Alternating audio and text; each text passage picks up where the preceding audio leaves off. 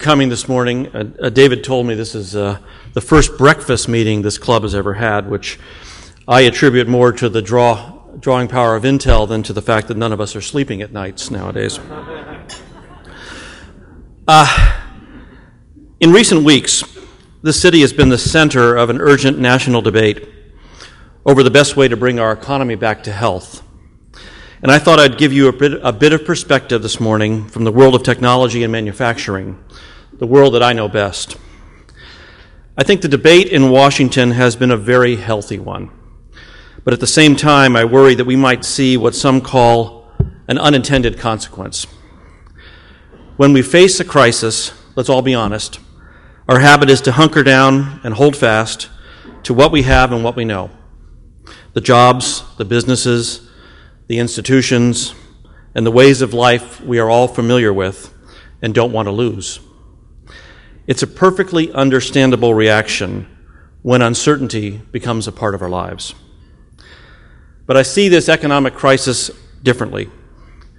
Our institutions and paradigms have become unfrozen by this economic crisis. And we have a once-in-a-lifetime opportunity to reshape how things will look and behave as growth resumes. This is riskier. There is more uncertainty. It's less comforting. Taking that leap can be downright scary. But it's the only proven path to pull out of bad times.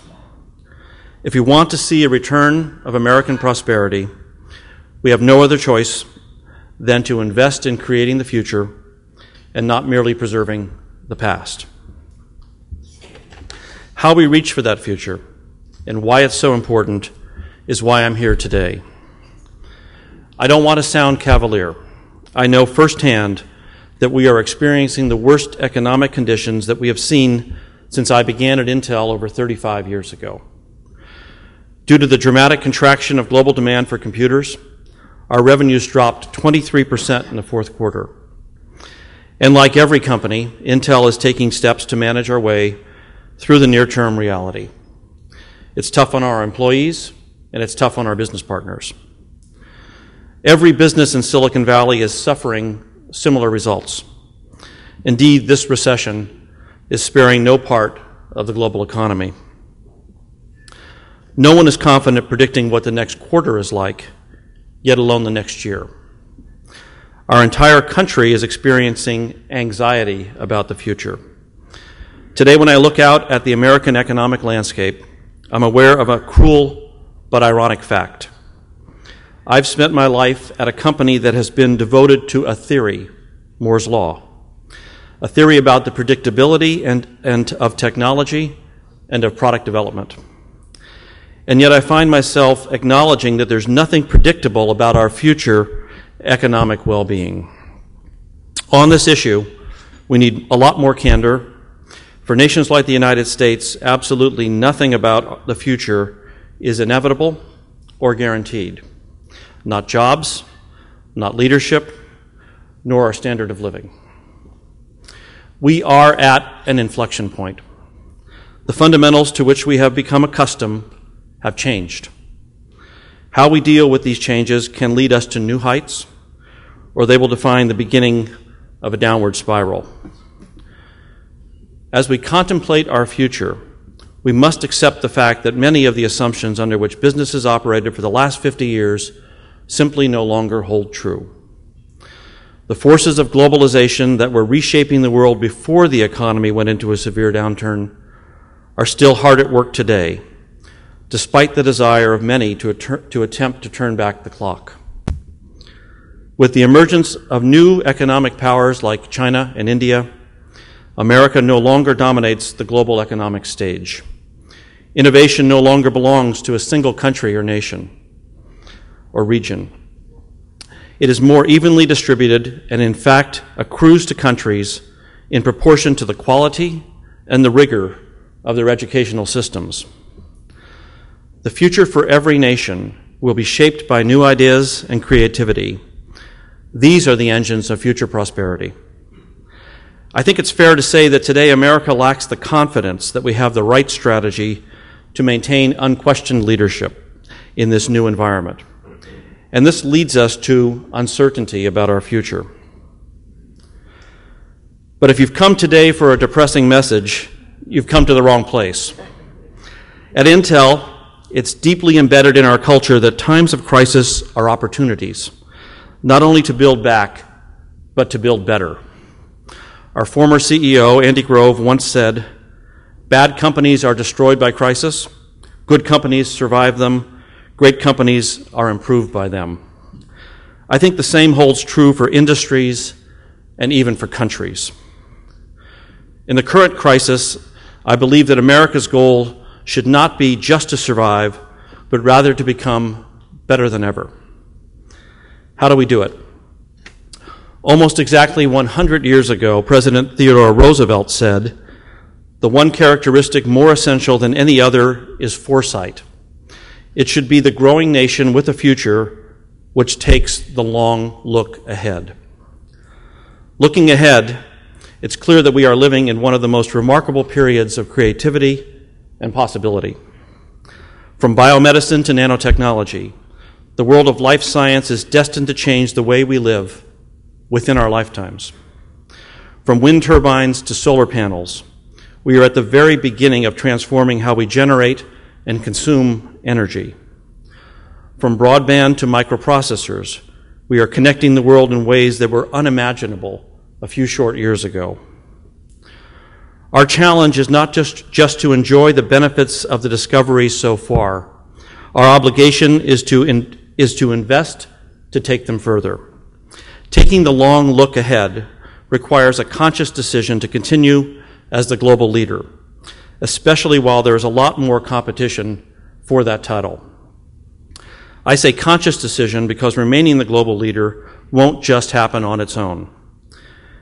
And let me warn you, while it's easy to talk about investing in future technologies, in practice, it can be a frustrating process.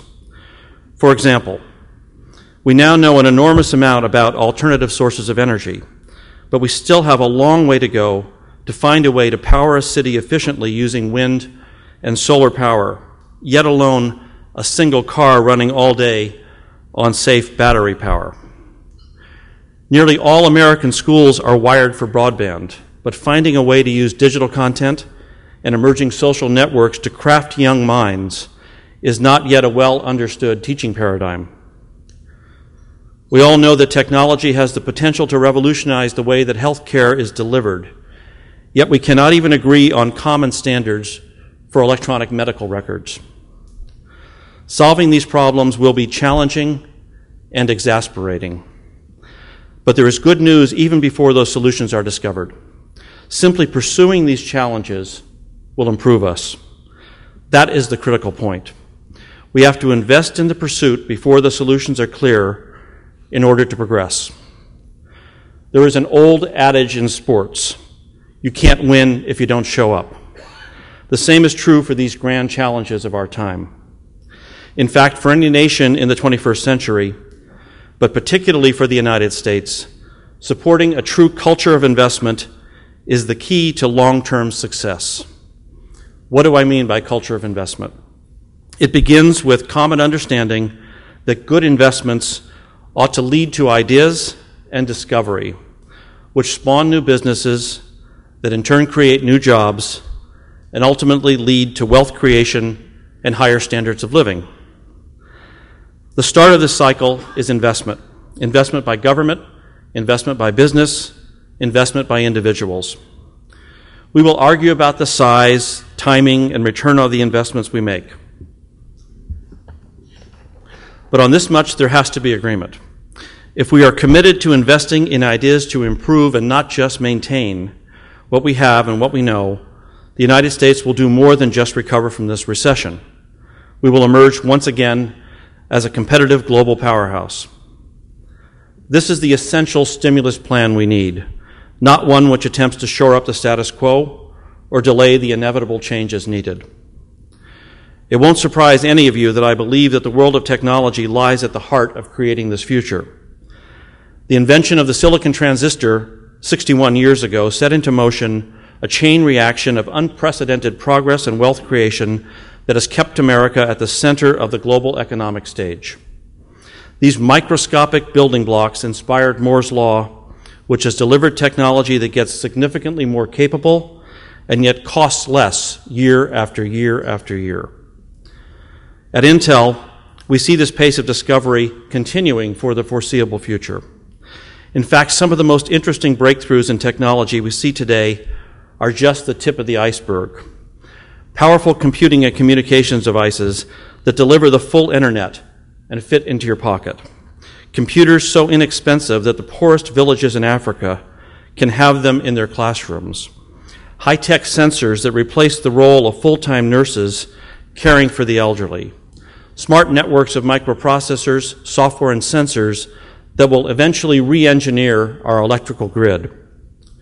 The truth about technology is it is constantly building on ideas that came before it. This is a critical distinction if we're going to think about investment in the right way. All the breakthroughs I've just mentioned are not one-off products. They're platforms on which thousands of other innovations will be built. That's the model that drives us at Intel. It's the model for the technology industry. And it ought to be the focus of what we do when we talk about stimulating the economy and remaining competitive as a country. Who will deliver these innovations? No one knows. We're working on many of them at Intel. But I've been around long enough to know that the next big breakthrough may come from companies we've never heard of or industries that haven't been invented yet in places we least expect. Remember, the microprocessor was invented in a former prune orchard in a lazy agricultural valley less than 4 decades ago. By definition, competition is fraught with uncertainty. But one thing we do know is that staying competitive requires a consistent commitment to investing in the future. I'm proud to say at Intel, we've been long willing to back our words with billion-dollar investments. I believe the United States has the potential to remain the world's leading innovator, a statement that, to read the press, is increasingly in doubt.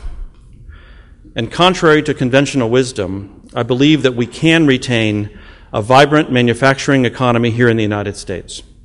But we need to focus on industries of the future, ones in which we can command a competitive advantage. Intel is a global company today, and proudly so.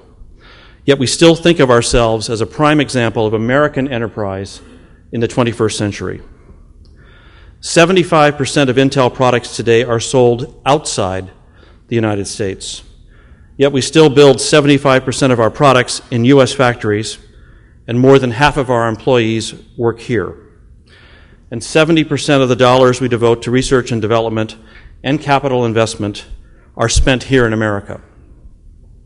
We believe in this country, and we believe in its power to create a future that will promote long-term growth. We believe that we can help create that future. Since 2002, we have matched that commitment with our investment, putting more than $50 billion to work right here in America, in plant and equipment and research and development. Those investments support over 45,000 Intel high-tech jobs in this country. As tough as these times are, we're not blinking.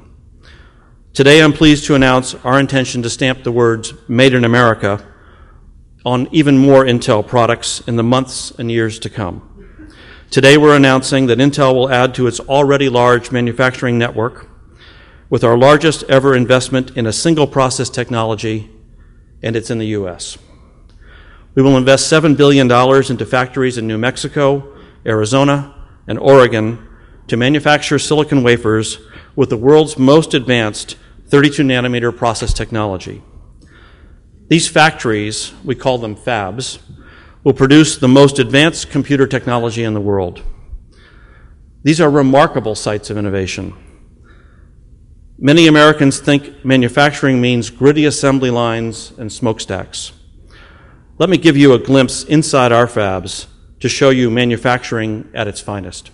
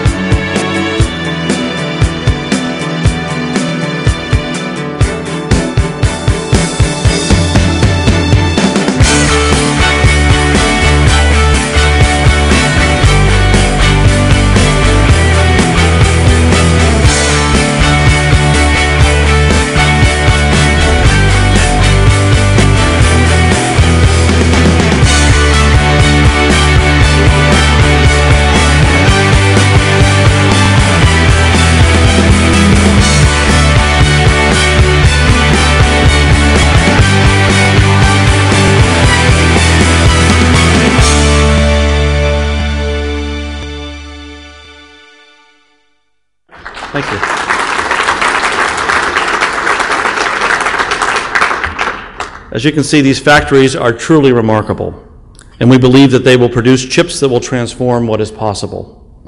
They're platforms for future creativity. Our customers will use them to build world-changing technology. And of course, these factories support jobs, high-wage, high-tech manufacturing jobs that are the economic engines of the states where they're located. The investment will also support thousands of contract jobs for technicians and construction workers. These factories will also incorporate breakthroughs in environmental impact. They will recycle more chemicals, reclaim more wastewater, and have half their power supplied from renewable sources. As a global company, we have made a conscious decision to expand these factories here because we believe that investing in the future of American discovery isn't just the right thing to do, it's an essential business decision if we want the United States to continue to be the engine of new ideas and technical leadership. This is what investment means, putting capital to work, not just for the new products that you will produce, but for creating the capacity for innovation we haven't yet imagined. If investment is going to make a difference, it has to lay the groundwork for the future. As an American manufacturer, I want the idea about investing for the future to be better understood and embraced by other industries and our lawmakers. And that's why Intel is beginning a year-long initiative to bring together some of the world's best minds in business, entrepreneurial circles, academia, the media, and government to lead a discussion on how technology investment can help grow the economy and create jobs. We'll do this in partnership with the Aspen Institute. I'm very happy that Walter Isaacson, the president of the Aspen Institute, is here with us today and will share details about this program soon. Let me conclude with a little bit of advocacy. This year we're going to see an unprecedented level of public investment in schools, bridges, roads, healthcare. It's important. It will make a difference. It's long overdue. But let me be very clear. All that investment is not sufficient. While it may help lift us out of our current crisis, it will not secure our future. By itself, it won't help stimulate the next generation of ideas. A secure future requires investment in areas that will give rise to new industries and new ideas. We can't look to government to do this. In fact, creating the future is an area where American business and entrepreneurialism has a stellar track record, one that I believe we can continue. What I'm asking is that other companies join us, companies that are willing to step up now and place investments to lay the groundwork for our future. Yes, it's important to deal with the realities and inefficiencies of today, but it's essential for the well-being of all of us that we make a collective investment in tomorrow. Thank you.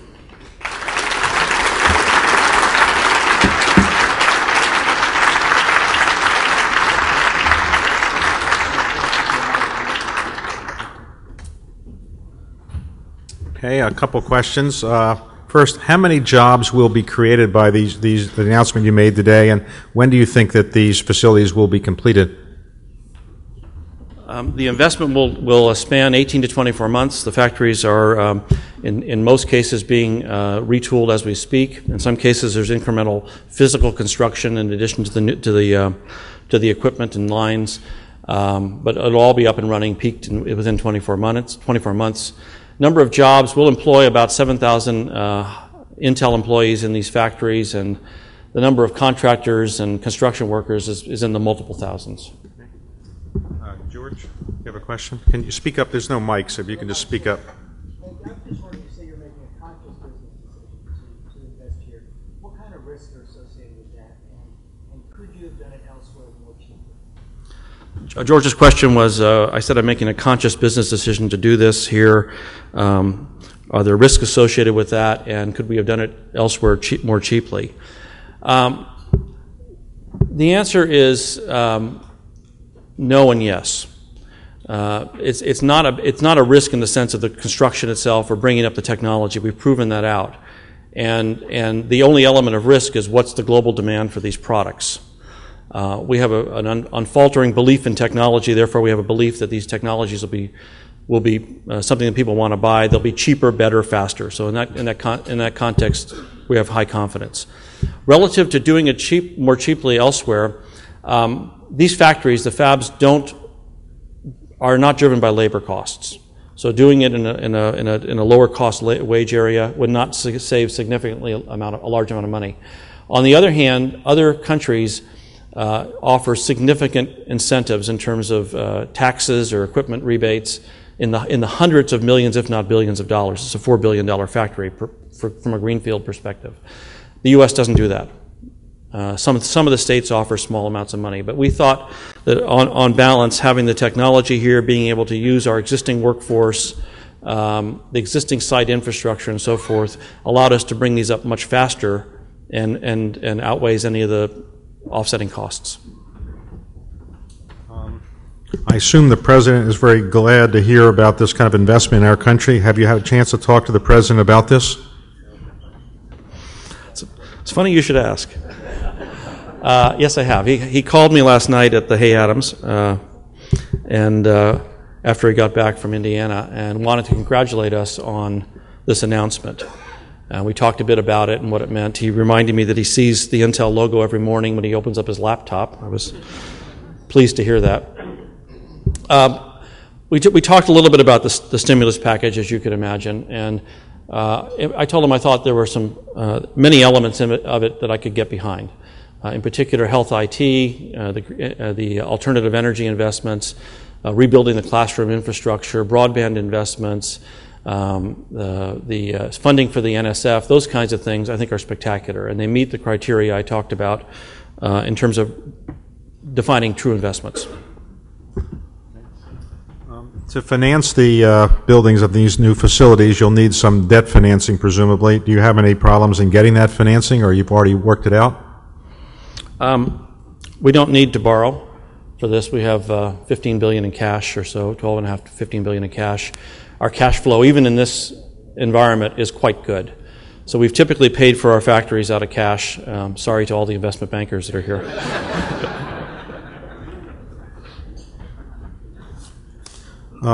What country in the world do you actually consider to be the best to do business, and do you think the United States is in danger of losing its leadership position as a great country in which to do business? Oh boy. There's a loaded question. I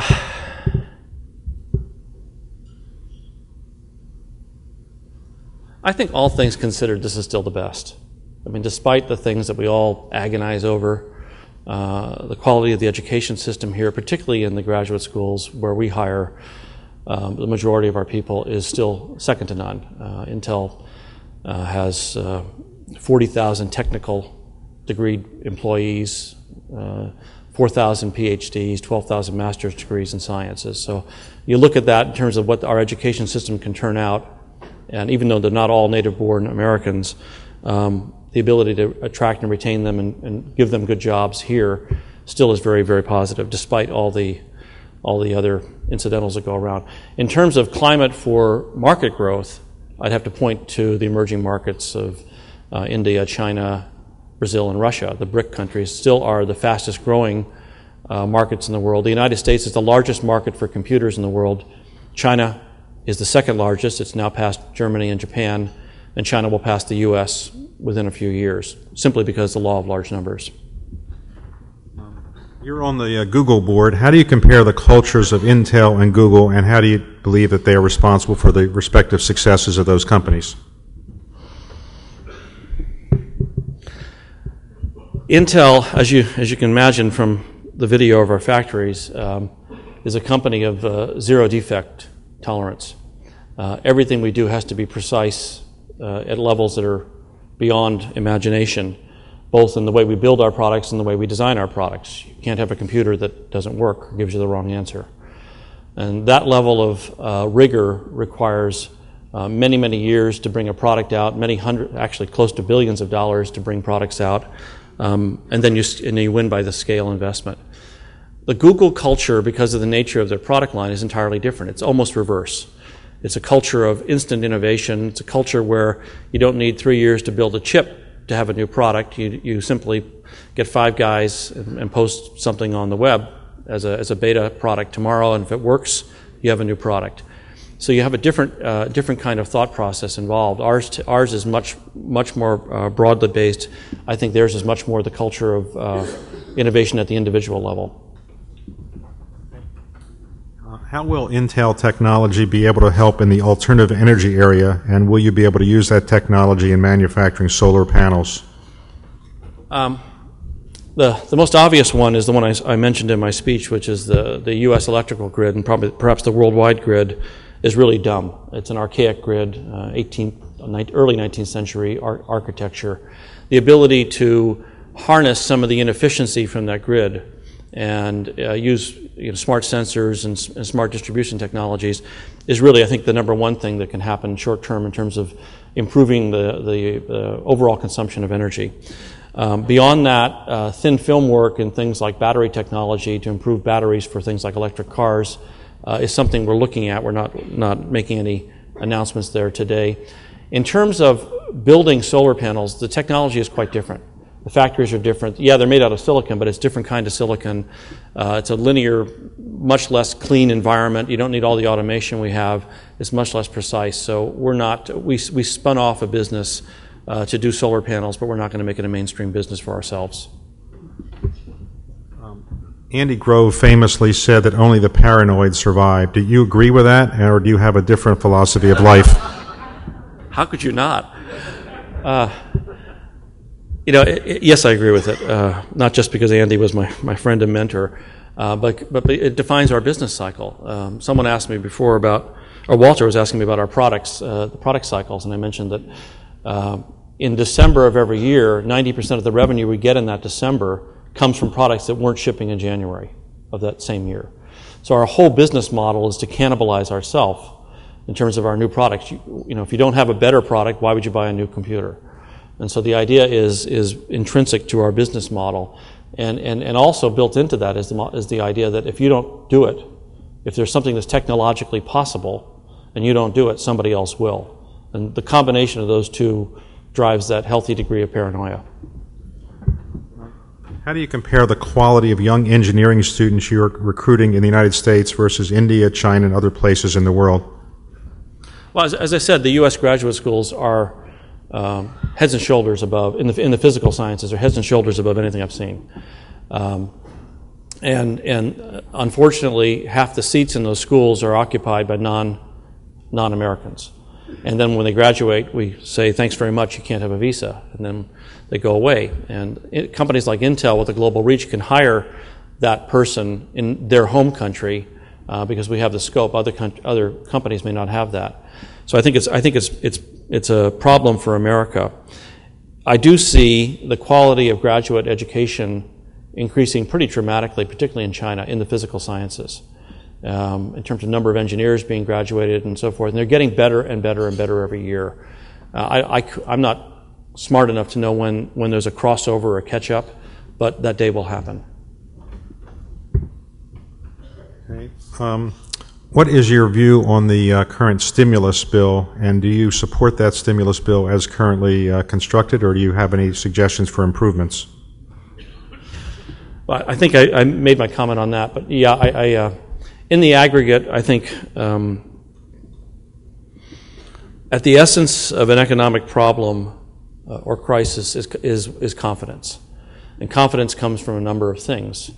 I think it's incredibly interesting to see that the U.S. savings rate, which has been negative for quite some time, is up to 2.8%. People, as you would expect, who have the means to do so are going to save more right now. That savings increases liquidity.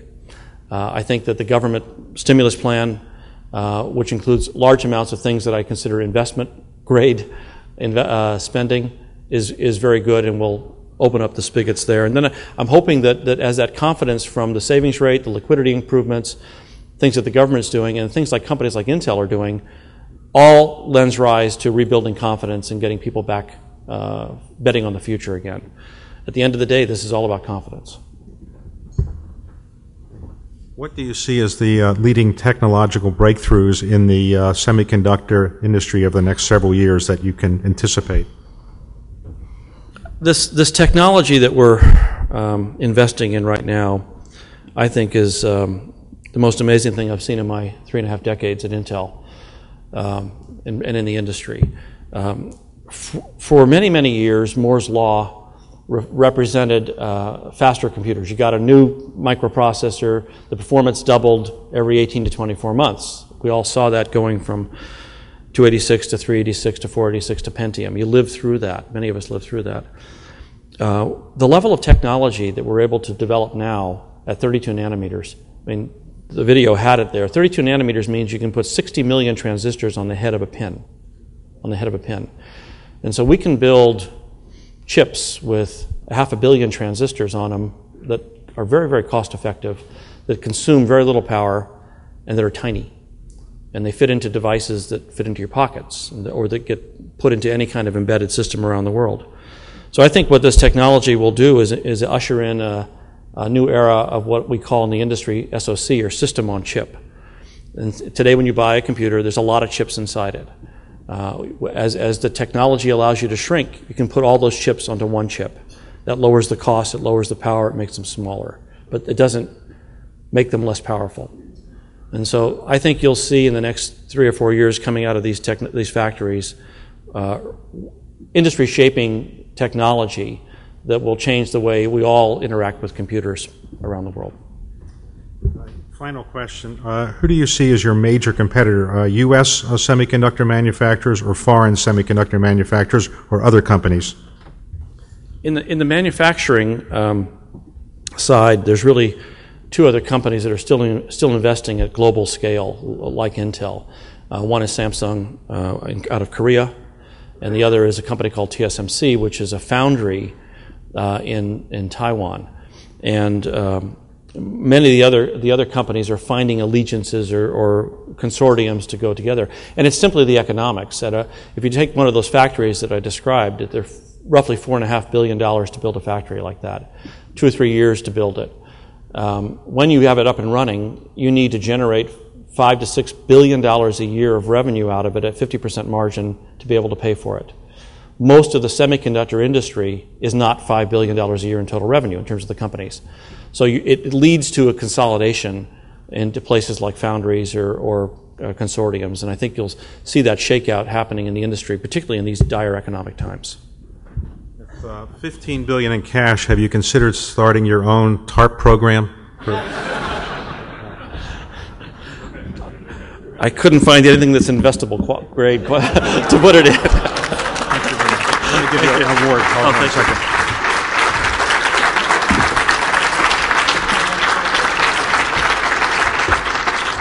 I'd like to give you our Steuben Glass Award for speaking here. Thank you very much. You don't drop it. I'll try not to. Thank you very much. Thank you. Thank you. Thank you all.